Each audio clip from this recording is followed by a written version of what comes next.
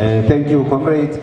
Let me then hasten to do what I'm supposed to do, to introduce the leader who is going to give us the keynote address.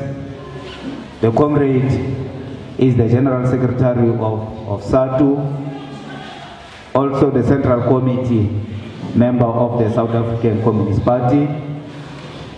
He is the Deputy President of Education International. Comrades serve at different levels of the organization. At the level of the site, as a site steward, at the level of the branch as a secretary, at the level of the region, at the level of the province, as the provincial chairperson of Gauteng, and also serve at lower levels as the organizer, because you know SADTU has a history.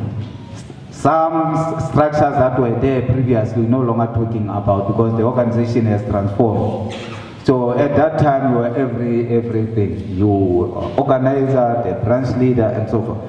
So he also became the national treasurer of SADTU before becoming the Deputy General Secretary of SADTU, and then finally becoming the General Secretary of SADTU. By the profession, he's a teacher. He holds the principal position. The comrade has also it's learned. Just 2 days ago, he obtained the degree in the, let me check. Yeah,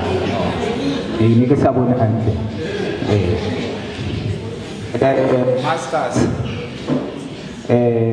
of Business Administration. 2 days ago, he obtained that.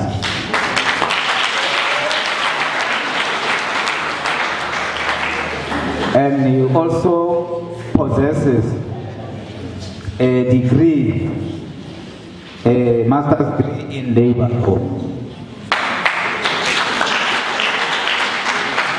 He is also studying for doctorate in labor law and will be completing that next year.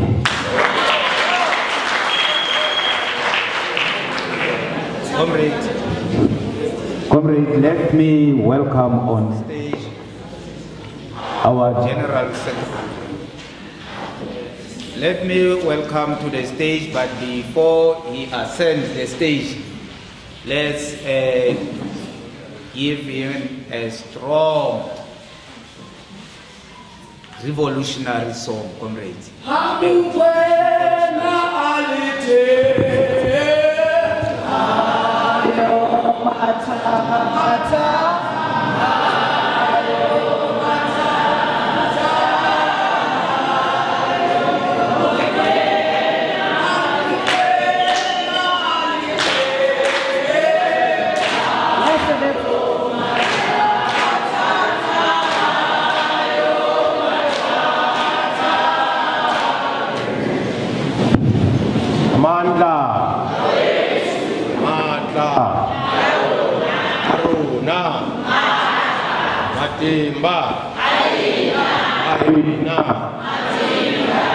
All power, all power.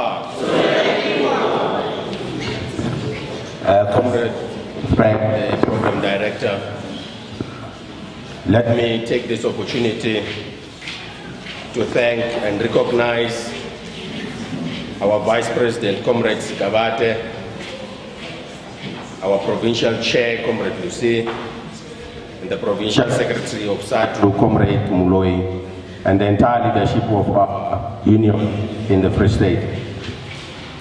Let me also recognize our leadership of the party led by our national chairperson, Comrade Usenzeni Zurwana. Also the Secretary, Comrade Stofile, who has just left. Let me also greet and recognize our leadership from SADTU, the Chair and the Secretary, Comrade Matati and Comrade Masugela. But also let me greet our comrades from Lesotho. We are with you in your struggles. We are aware of what is happening in Lesotho, and then we stand with you. We pledge our solidarity with the teachers of Lesotho. Let me also thank all our comrades who are here, with their children in particular, who joined us this morning when we did Matthew Goniwe fun walk. Now, there are those who are unfair. When we were walking, they were running. Now, myself and the chair, clearly it is that we could not cope. Now, people felt sorry for us, and they sent a car to give us a lift. So we must confess that as we arrived first, we had to make sure that we skip some of the requirements. But we then revolted as usual. When you are with Comrade Lucy, clearly you are going to have to revolt. So we say to Comrade, please, can you drop us here? Oh. Barakibuya Kisna Mike. But Comrade Machedi are now because he's a photographer.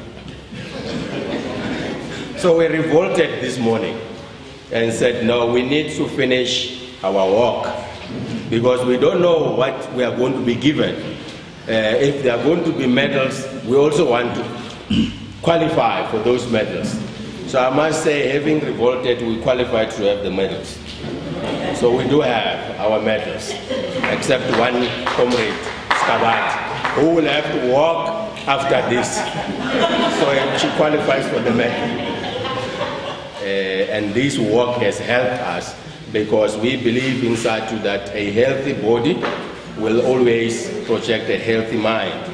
And therefore a healthy mind is what we need in SADTU. And therefore that's why we care about what we eat, we care about what we do so that we are able to be healthy.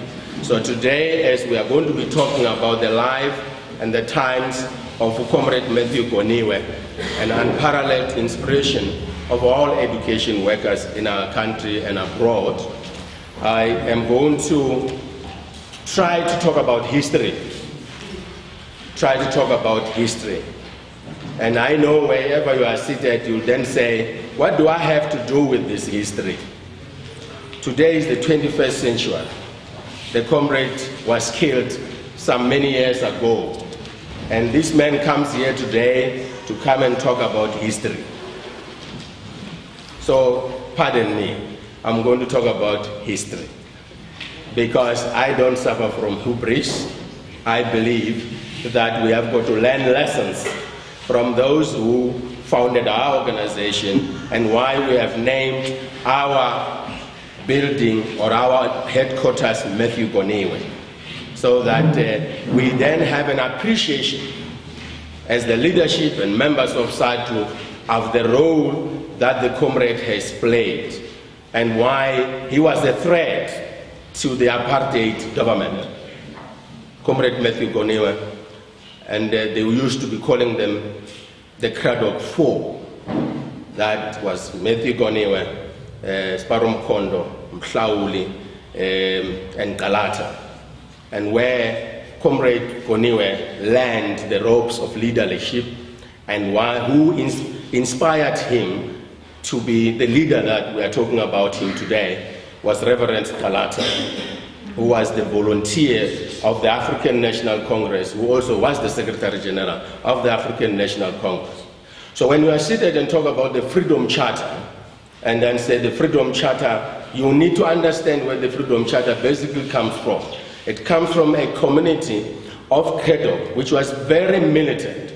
So the first meeting about why we need to have a Freedom Charter was a meeting that was held in Craddock, under the leadership of Mpati, under the leadership of Galata, and many, many others who were struggling at the time, who said it is important for us to go around and talk to people.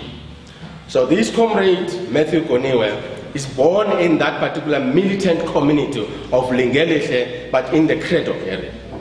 So he's born amongst the leaders who had committed themselves that we will not allow ourselves to be poisoned and therefore not challenge the atrocities, not challenge colonialism, and not challenge the apartheid government. So this is the man who comes from there, who then was taught and who learned and had to go to school. But I needed to just briefly talk about this history about that particular community. Because when the meeting was held in 1953 about the Freedom Charter, they then agreed that we need volunteers, and many people then volunteered.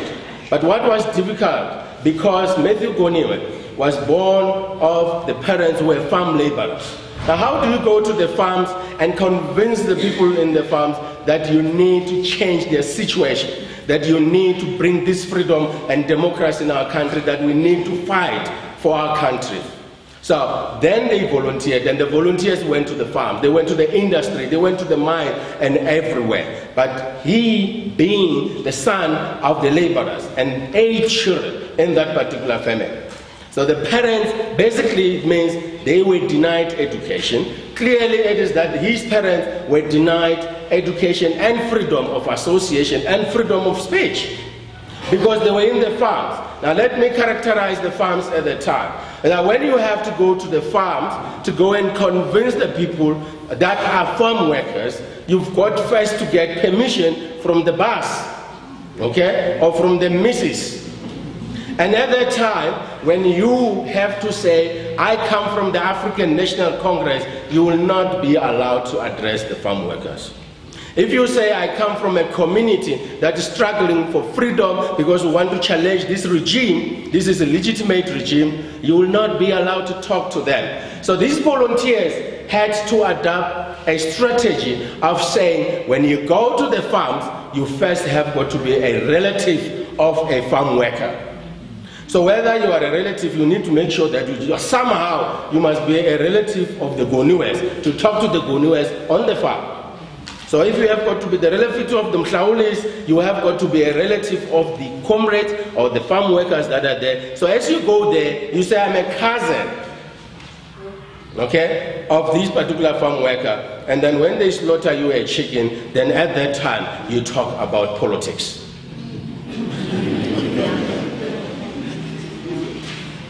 This is our history, and we've got to own this particular history. So that is what has happened. And the first demand, Comrade Zogwan, that came as the first demand for the Freedom Charter in these meetings in the farms, in the meetings in the communities, in the meetings in the villages, where you meet the chiefs. And of course, Comrade Zogwan, the chiefs, some of them were very reactionary at that time.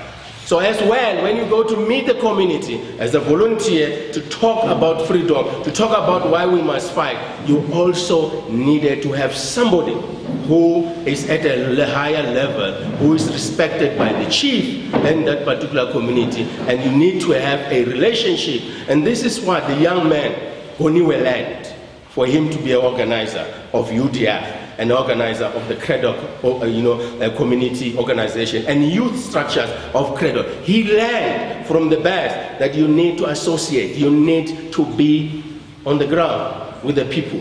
So these volunteers then would go and talk to indunas, and then they will be able to be introduced to the chiefs. And that's how it spread. And in all these instances, Comrade Lucy, in all these instances, the first demand was land. That the first demand in the Freedom Charter must be land, because land is wealth, because land is our identity, because land is us. Without land, you are nothing. You are not a people. You can't be a people without a land. The land identifies you. So this is the history, our history, that we had to fight. So today, as we go to the election, we're talking about land, and other people are saying, no, why are we talking about the land? We don't need the land. Of course, it's the poison that we're going to talk about, because education must help us to decolonize. It must help us to do away with miseducation. It must help us to be us. So I needed just to characterize where the comrades comes from. Of course, we are saying that it's an inspiration, but I will be wrong if I don't characterize the global situation today. so that we are able to understand this inspirational leader, this leader called Matthew Goniwe, and why education is powerful, and that which Comrade Mandela said is a powerful weapon that we can use to change the world. But Lenin also said, education is a powerful weapon, and it depends in whose hands it is. That's why the Vlogs, the Verwoerd, understood, if we have education in our hands, we can poison the people. And they did very well, Comrade Matthew. They poisoned us. And that's why we are going to vote for the DA, because we are poisoned.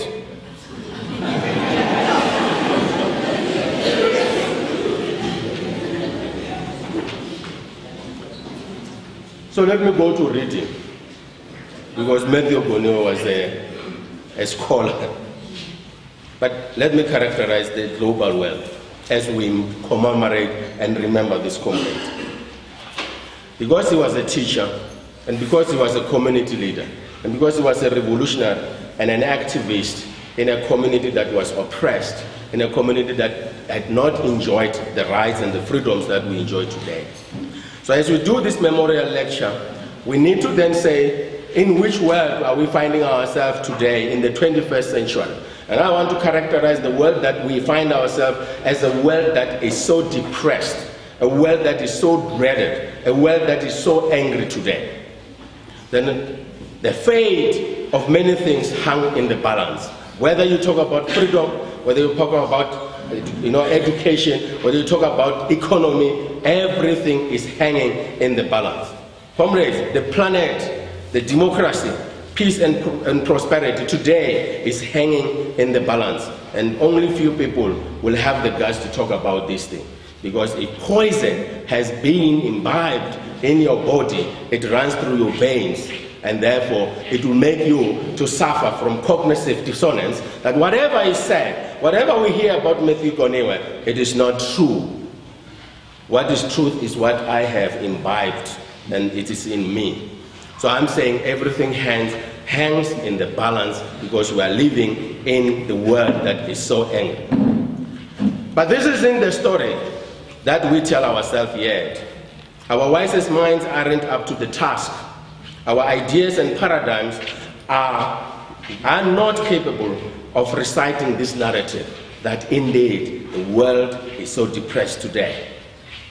They are so blindly, fatically attached to our failed systems, our bastard ideology of capitalism that are crashing and burning in great waves of extremism today, of nationalism, of racism, of hate. Women and children being attacked because the world is angry, and that is what is the context today. Everything is falling, comrades. Everything, we can, in one word in English, is that we are in a catastrophe, because everything is falling. If you look today, if you were to check on your balance today in the bank, how much are you going to find? Everything is collapsing. If you check medical aid, you might not have to be paid if you go to the doctor next week. And then you will blame Maluleke and say, give us 20,000 for medical aid. Even if I can give you 50,000 for the medical aid, capitalism is dealing with everything. Everything is hanging in the balance. Because you are not in charge. Your James is not in charge. Those who are in charge are those who are rich today. And so down we go, falling.